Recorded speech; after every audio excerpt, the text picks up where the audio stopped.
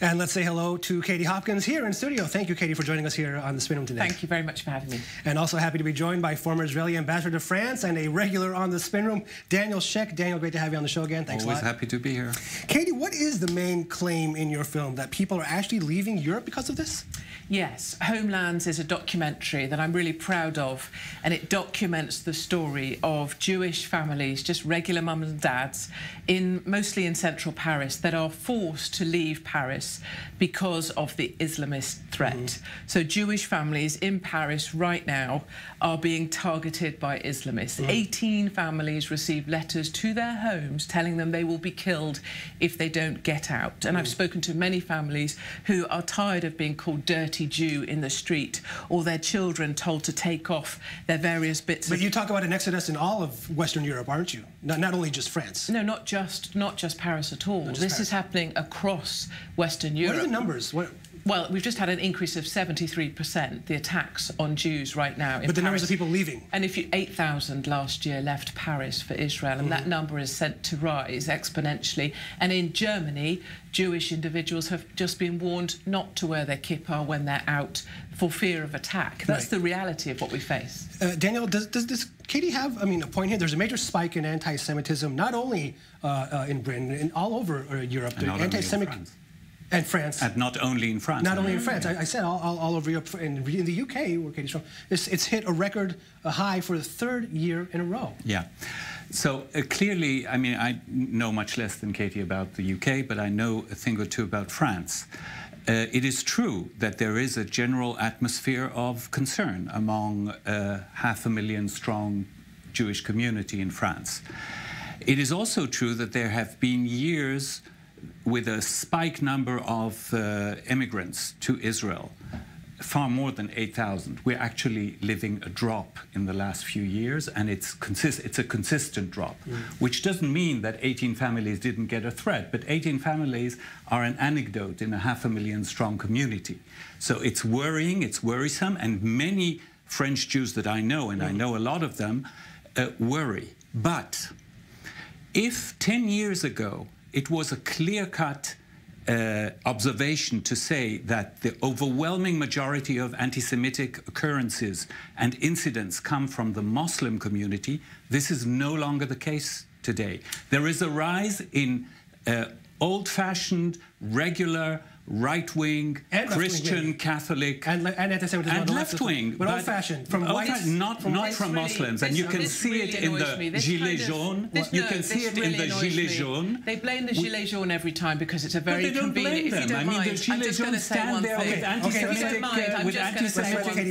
If you don't mind, I'm going to say one thing. The Gilets jaunes is a very convenient outlet for these types to blame.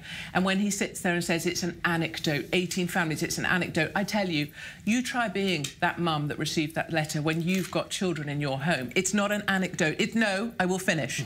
It's a reality for these families. I will finish. Is a free speech and I really believe it is not. You try telling them it's an anecdote. It's really not. And there's a reason there's a reason 8,000 people are leaving for Israel. It's not because they just fancied a move. It's because they're frightened for their lives. Actually, and I'm happy to say that most French Jews... You don't speak for most of them. No, you don't speak for most French Jews. And you do. No, and I'm not trying to say I do. I think I know quite a large number of French Jews who moved to Israel. Well, he has been ambassador to France. He knows about France. He's trying to blame the Gilets jaunes. That's absolutely nonsense. No, I'm just saying that it's too simple to say that it's just the Muslims. And if you're a Jewish person, I'm sorry, if you're a Jewish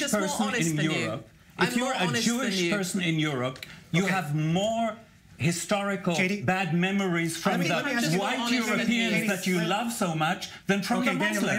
I'm just more honest than he is, and I'm willing to say it is the Muslims that's forcing the Jewish people out of Western Europe. The Muslim population, and they're forcing my population out as well. Aren't there? Oh, please, that's such a lame argument. Just because one person's hated, another's hated, that doesn't cancel it out. It's argument. No, it's not. You just said that 18 people is not an anecdote. Can I just say, I want to show you a graphic from the Home Office that studies the hate crimes in 2018 that have to do with religion.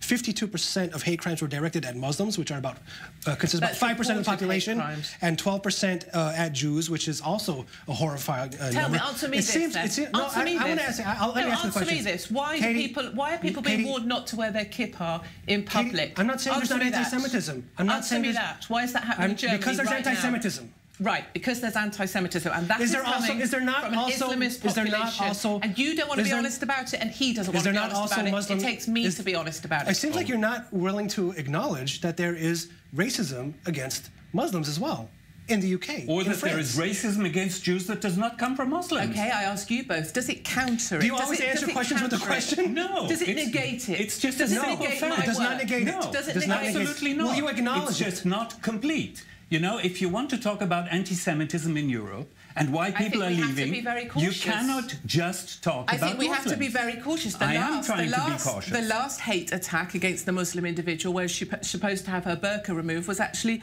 a completely fabricated story and made up. All right. Well, let's talk about. You have to be cautious. Let's talk about being cautious, because you've been accused of fear-mongering and bigotry throughout the years. For example, maybe you should be a little more cautious with words. For example, in April 2015, in a column for The Sun titled "Rescue Boats, I'd use gunships to stop migrants," where you wrote, "Show me pictures of coffins, show me bodies floating in water," and then you wrote, "These migrants are like cockroaches." Yes. Not very cautious. I don't want to be cautious. I'm proud of that column. You're quoting it as if I'm not proud of it.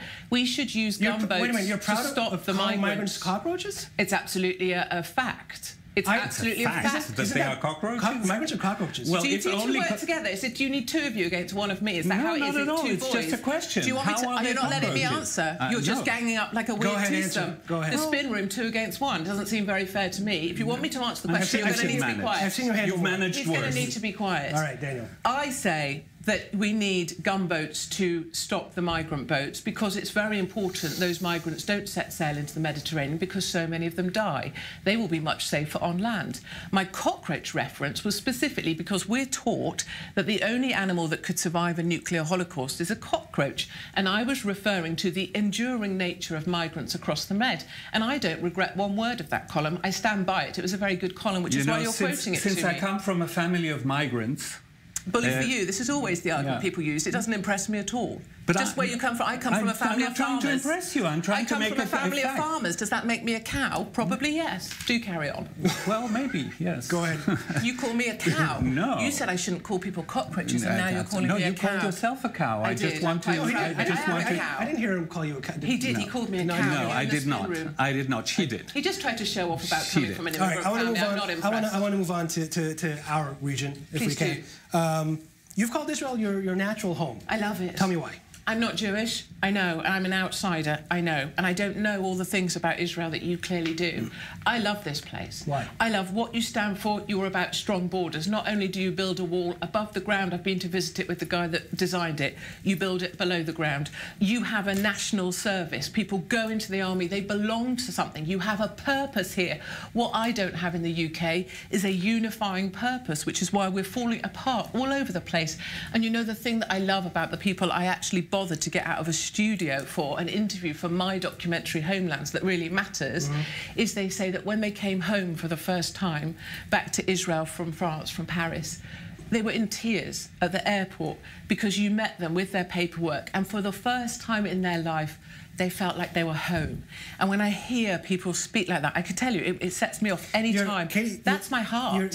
Finally, we agree on something. I mean, I feel exactly the same. I was born here. I served By the way, I served this nation for 30 years as a diplomat, proudly, and I plan to die here. And I agree that this is a place with a purpose. Yes. Of course, there are certain reasons why we have to build walls on borders that we don't yet have. We don't have recognized borders. But this is a home. Yeah, absolutely. Such a home. But I mean, it's a complicated place and it's a complicated environment. And one of the reasons why we have such a sense of purpose is maybe because we are under a permanent situation of threat, which the United Kingdom is not exactly. You're a big Donald Trump fan. Love Donald Trump. Why do you think he's so popular in Israel, by the way? Not that popular in Britain, for anywhere else in the world, for example.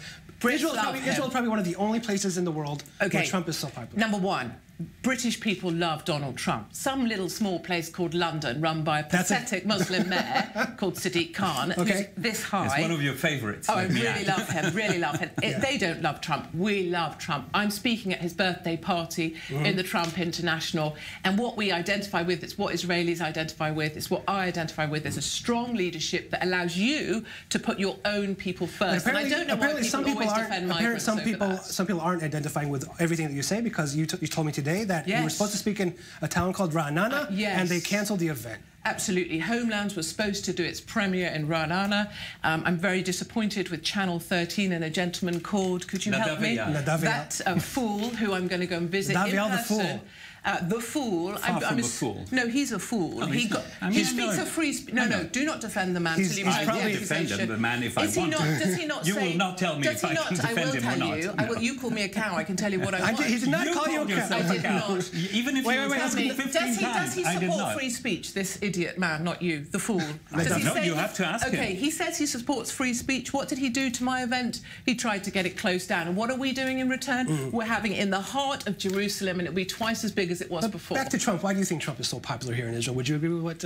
Well, first of all, Trump did a lot of things that are considered very pro-Israel. You know, you might have different views about how pro-Israel it actually is, but in the mind of most Israelis, it is considered as very pro-Israel.